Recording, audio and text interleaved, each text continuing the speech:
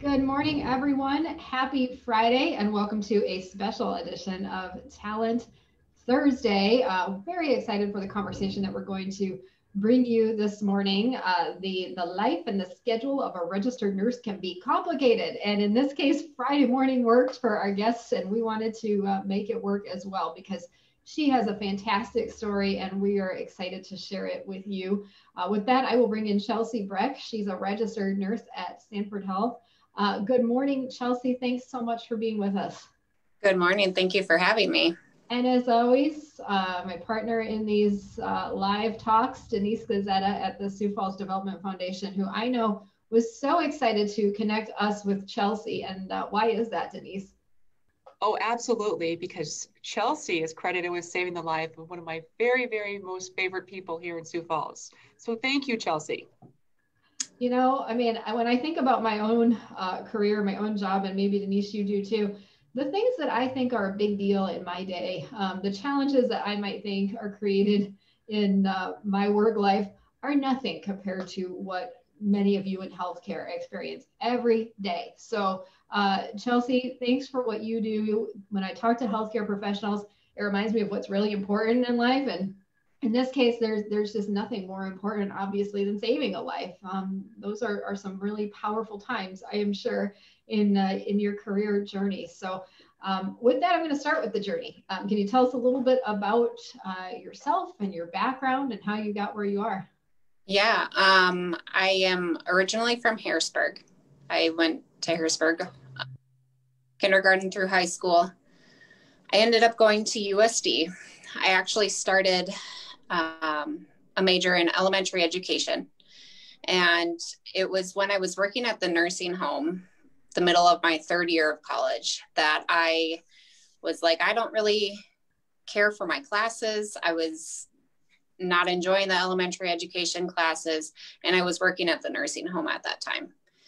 So there was just something that was kind of telling me that I feel like I'm supposed to be a nurse. I'm supposed to be in healthcare. I'm supposed to take care of people like that instead of educating children. And so then at that time, in the middle of my third year, which seems a little late to make the decision, but I switched to nursing and did my prerequisites and ended up getting into the USD nursing program.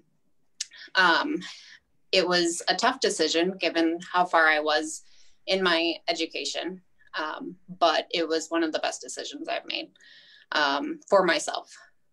It's what I feel like I was truly called to be. I remember playing nurse when I was little, and just taking care of people and investing in people in that aspect was just so rewarding. It's a reward that I can't really even explain. At the time, the people in the nursing home didn't remember me, but I knew that I was making a difference in their lives. When they didn't have family there, we were there to help them. And there's just something about that really was rewarding. And so then there, I went to Sanford in Sioux Falls and worked on the cardiology floor. And I was an aide during nursing school. And that kind of helped me develop the skills and people skills that I needed to eventually be a nurse in that position, on that floor. And so then I ended up becoming a nurse on the cardiology floor. And a couple years into that, I was actually asked to come work in the cardiology clinic. And now I've been here for almost 4 years. It's a great job. Both jobs were wonderful. I actually still work on the floor as needed. And so I get that patient care as well as that clinical side, which is really nice because I'm able to specialize in cardiology in the clinic, but I'm still able to use my skills and those types of things on the floor. So about 6 years out of school, if I'm doing the math right? Yeah. Yep, okay. That's correct. Okay. The one thing, well, a lot of things stood out, but one thing right away did to me, Denise, and that is the fact that Chelsea was working during college. And, Absolutely. Sometimes we don't see that all the time now. It can really vary. And yet you can't underestimate the value of that actual work experience, because here it led you to a completely different career path. So I absolutely, I chimed in just on that piece. And the other piece that she shared is when she was younger, she liked to take care of people. And so she felt a draw. So, this is one of the reasons why we are sharing the stories of Chelsea and others in our community, because we are really lifting up those people that are in that skilled and technical area. We call them anywhere from nurses, they could be doctors, they could be engineers, but we see early signs in their childhood that they like to do different types of work. And so, how do we then coalesce all of that and really encourage that, especially in the area of nursing where we have such a great need, not only here in Sioux Falls, but also nationally. So it's just a pleasure to hear sort of Chelsea's story and also to have her part of our talent draft day, which really is talking about how can you connect the needs of students like Chelsea that are out there that have the desire to have an internship. Maybe it's going to be that exploration that they need. Chelsea was an education major. I've heard a lot of people in education then go into different pathways. So how can we have that sort of facilitation of that type of exchange so that when they do go out in the workforce, they end up with a Sanford or a Vera or a Journey, but they get into really a community and also a family-oriented company that really invest in them. And that's what's powerful. So. The other thing I smiled about was when you said, well, I was a little late to this because I started off with one thing. No, it's okay. I mean, whether you're in college or even if you're already out into the workplace, I would say too, if what Chelsea said kind of resonates in that, I just didn't really like what I was doing. I didn't like the role that I was going toward, and it didn't feel like the right fit. I mean, we still in this community have so many pathways where you can change, and COVID, I think, has reinforced some of this too with people to really make them take stock of things and assess, am I in the role that is most fulfilling to me, that is taking best advantage of what I am maybe wired to be. And yes, it's going to be more challenging if you're a bit non-traditional, but Denise, we see this, don't we, of people changing careers. Maybe they go to undergrad for one thing and they switch gears and they do some technical training or some graduate training. Those pathways absolutely exist here. They absolutely do. And they're so varied. I mean, in the terms of, and I know we're talking from, the point of Sanford and nursing, but think about Sanford and all the opportunities they have there outside of nursing, outside of care, right? That puts really that infrastructure together that supports all of the things that somebody like Chelsea does on a day-to-day basis and save some of our very most favorite people in the world, right? At the same time. So, we talk about the career paths here. We talk about that we have very high labor participation rate, which means we are in a very strong economy. The news that we want to, or the one piece that we want to communicate with all of these things, Judy, is really, we have so many wonderful opportunities for anybody that's in college, or maybe you're outside of college and you're looking for a change. We have employers that are still offering the internships, the apprenticeships, as well as the jobs. So it is a pleasure to really connect. Chelsea, if you were to talk to college students today that are maybe they're all in on nursing, right? Maybe they've always known that's what they want to do, or maybe they're like you, or they're a year or two into school and they're kind of thinking maybe they're not in the right spot and they're interested in nursing. Do you have any thoughts or any advice on what you might want to share with them? Exposure, as far as being exposed to the thing that you are contemplating about, the things that you are unsure about, shadowing, whatever you can do to really get in there and get your hands on to see if that's something that you like. Like I said, I don't know that I would have changed career paths because of how far I was in my education already. I don't know that I would have changed career paths into something that I found I loved if it wasn't for my job that I had, where I was exposed to healthcare and taking care of people. I found my passion by experiencing my passion. Do you feel like people who are really wired to be in nursing kind of feel that right away when they're immersed in that environment? Either it's for you or it's not, or do you recommend maybe trying different areas of nursing? Because I feel like the experience could vary dramatically depending on where you sit. I would agree with that it does vary, because there might be one area that does interest you, or that makes you realize, oh, this is the kind of nursing or healthcare I want to be in. I know when I was an aide and was floated to a different floor, I didn't enjoy that floor as much as the floor that I worked on, not because of the people, but because of the patient population. And so that kind of geared me towards what kind of nurse I wanted to be as well. I think initially it's hard to make that decision because it's all new. You're nervous. There's all of those types of things. So I think once you get past the nervousness and all of the newness, you can really decide, do you like it because you actually like it, or do you not like it because you actually don't like it? That fear, sometimes that nervousness initially can kind of set you back. But I think that actually investing into that and getting past that newness and deciding, is this where I want to be? Is this the type of thing I want to do? I think that you have to sometimes give it a little bit of time. What is the lifestyle like for a nurse? I mean, I don't know that you have a typical day. What is it's an overused cliche, but what does your work-life balance look like? Sure. So I can kind of speak to both clinical nursing and floor nursing, as I've done both. Floor nursing, typically it's 3 days a week. You have your weekends in there. It's been a while since I've actually done just floor nursing, so I don't remember what I did. I was going back to school to get my bachelor's at the time while I was working full-time as a new nurse as well. So I spent a lot of time advancing my career, essentially, in my degree. And now as a clinic nurse, I do work 4 days a week, Monday through Friday. I do have a day off. It kind of varies, Monday, Wednesday, Friday, whatever works best for our physician's schedule. I work for one provider in the clinic here, but I'm able to help others. And so I typically start my day at 7 and I'm typically off by 5.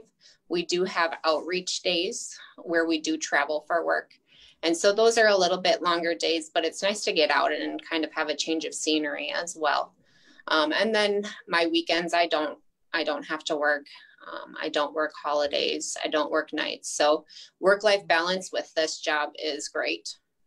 They're very flexible as far as if we would need something off, if there's something going on that we would need an extended period of time off, they are willing to work with us, which is great. It's the sense of family. It's a sense of commitment to each other as well. I mean, if somebody else needs some time off, then we're able to help that person too. But it's the job that I'm in now really does give me that work-life balance where I have my evenings to do the things that I need to do.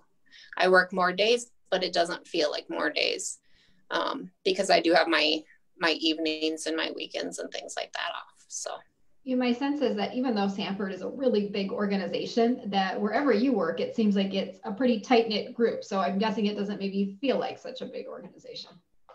Absolutely. I remember being on the floor and thinking that, these people are like my second family. I spend 3 days a week with them, sometimes different people, sometimes new people, but you get to know them. And then in the clinic, we really are very close knit. We are a family because we work together all of the time with that one group. So. And yet, I mean, I don't know where your head goes as far as what's next, but because it is such a big organization, I know there are a lot of opportunities for nurses to try different things and to advance professionally. Do you know what that could look like for you? Is there anything that interests you as you sort of look a little bit more broadly at that? I have considered, and at one point I made it my 10-year goal to become a nurse practitioner. They do really encourage career advancement into doing that. They support you. They help you as far as giving you what you need to succeed in advancing your career. At this time, I'm unsure that that's something I would want to go back for, just because I am very happy with the position I am in. So I'm not sure that I would necessarily want to give up what I have, but that opportunity is there, and that's what's most important. Right, knowing you could do it if it seemed like the right thing at the right time. Absolutely. Yeah. And it's so key here with what she's saying, because, and I really want all of our readers to know Sanford's very open, as if all of our employers are, to helping people on their journey. So that's the investment when it comes when you have a good company culture and you're open with your employees, right? And you're invested in them. So as a retention strategy, we see a lot of companies adopting and moving towards this flexibility and this continued investment, because it's a lot easier, okay, when you have somebody, a member of your family, to keep them as a member of your family.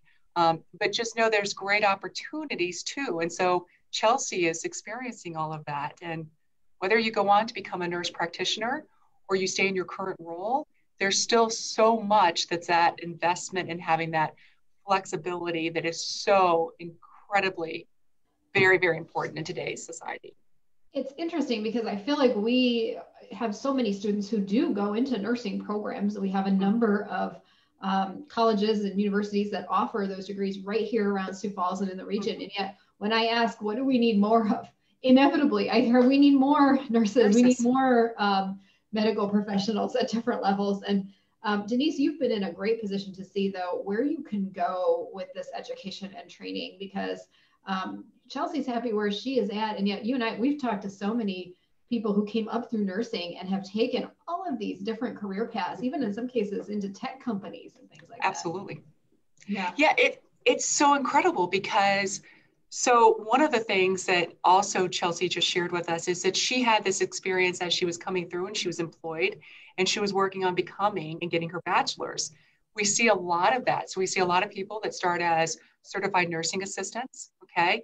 And then they have that support of their employer. And then once they get that support, they continue to invest in where they want to go, whether it's in technology. So Jody and I just interviewed a couple people that work for, they're in the skilled care profession, but they're providing those technology solutions so they can better serve the people, the practitioners out in the field like Chelsea, or they go into nursing practitioner roles or even physician assistant roles. Those are wonderful opportunities, but it's that whole area of skilled healthcare, because one of the things that's happening with us, and especially where Chelsea is with skilled healthcare in certain types of critical areas like cardiology, is people are getting older, they're living longer, they need more care, right? So that's where you point to a system like Sanford or Avera, but you point to these hospital systems that have this dedicated staff and this continual investment in their employees that really makes the difference there. So. Chelsea, I want to talk a little bit about living in Sioux Falls and the Sioux Falls area. You mentioned you're from Harrisburg originally. It's been amazing for me to see what's happening in Harrisburg. So do you still live there? Do you live in Sioux Falls? What does that look like for you? And what keeps you here from a lifestyle perspective? Yeah, I do currently live in Sioux Falls. Sioux Falls has obviously grown just like the surrounding areas, but I see so much development in Sioux Falls. I was actually just talking to someone recently where I was like, I really want to get more involved in the things that are going on around here, because there are so many things that you sometimes just don't realize what is all going on. Obviously, with COVID, things are a little different than they normally would be, but there's so much opportunity as far as just getting involved in events, social events. I know that there are a lot of things that go on that I don't even know about, but I see them on Facebook and whatnot. And downtown Sioux Falls has obviously changed significantly for the better as well. There's a lot of things to look at and do downtown that people aren't aware of either. What do you like to do in your off time? I actually really like to do projects. I like to do house projects. I own my house, so I kind of like to fix things up. I, of course, like to spend time with family and friends, as cliche as that is, but I'm a people person.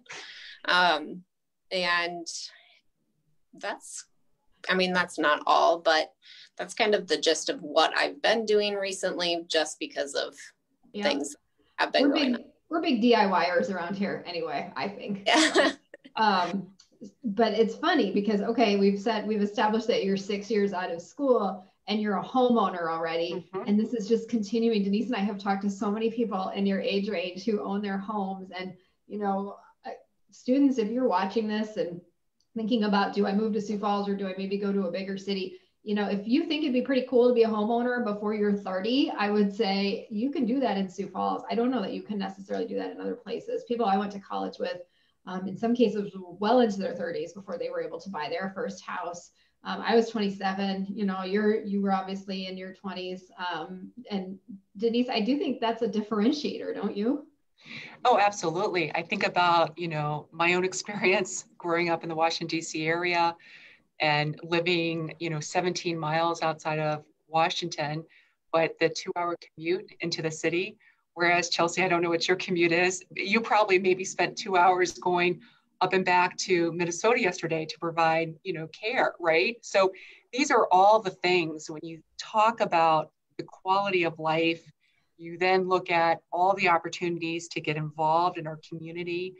We have so many wonderful ways to support our schools and our elderly and really just immerse ourselves. We have great restaurants and great other things that are included in that, but it is so very different than what I had experienced when I was growing up and in my 20s. I was a homeowner, but I lived way outside the Washington, D.C. area. And even when I went to Minneapolis, I lived way outside of the Minneapolis area and had a long commute. So I'm sure that helps, Chelsea, to have a shorter commute, right? Yeah, absolutely. Actually, my commute is quite literally just minutes. So it's pretty, yeah. Homeowning is something that's very doable. For me, it made sense. It made sense for me to own a home. I knew I wasn't going to go anywhere anytime soon. And if I was, then I knew that selling my house wouldn't be an impossible thing to do. So like I said, for me at that point in my life, that's just what made more sense for me. And I'd say too, if you are in your 20s and you just think, oh no, I can't, it's too much maintenance. I'm not a DIYer. I don't want to deal with it. We have amazing apartment options in Sioux Falls too. If you want that downtown living, I mean, just incredible amenities. Whether you want to be right near a bike path or you want to be near the river or you want to be right in the heart of downtown, like you are going to be able to find that experience too, on the apartment side. Denise, I don't want to leave out Talent Draft Day because this is all leading up to Talent Draft Day and it's coming up soon. We're weeks away. So what do people need to know about that? So Talent Draft Day 2020 is on October 8th. We are celebrating people like Chelsea that we very much need in our community. And they fall into the skilled and the technical areas of trades and professions. So anybody from a nurse to a engineer to electrician, a welder, a plumber, we have such great need in our community for these critical at-mass jobs. So to learn more information about it, just log on to win.siouxfallsdevelopment.com for more information. We are sponsoring this event, so there is no cost to attend. You may attend virtually. We are going to be live streaming on Facebook and Instagram and YouTube, just to make sure that we share in our community all the wonderful opportunities for more people like Chelsea to join us. Although yeah. Chelsea just went literally like 5 miles because Harrisburg is not that far. And I actually live on the border between Sioux Falls and Harrisburg. So I'm pretty fond of Harrisburg myself. Yeah, me too. And that's the other thing. If you like that little smaller town feel, we still have lots of options for that within a very quick drive to Sioux Falls. So we truly are at a point right now in our growth as a city where we can offer that urban downtown feel. We can offer that small town feel. We can offer that suburban neighborhood feel. Whatever feels like the best fit for you, you're going to be able to find it here. Chelsea, any closing thoughts or advice for others here as we wrap it up or looking back, things that really help make the difference in terms of your career and got you to where you were at today? I would say, honestly, just experiencing what you're interested in. Really, like I said before, exposing yourself to those things that you think you may be interested in to help if you're unsure about what you want to do, to really get involved and to determine that way by experience what you truly want to do. I think that's probably been the biggest life changer for me. For sure. Great thoughts. Denise, anything else? No, I just want to say thank you to both of you for this special edition. This is great. We're going to try to do more of these because, again, we're sharing the journeys here available to people in Sioux Falls. So thank you both today. You bet. Thanks for watching, Chelsea. Thanks for all you do yourself and all of your coworkers are true difference makers in our community. And we just can't thank you enough for your work. So thanks for watching, everybody. Enjoy the rest of your day. Have a great weekend. We will be back with you next week with another edition of Talent Thursday. Thanks for watching. Bye.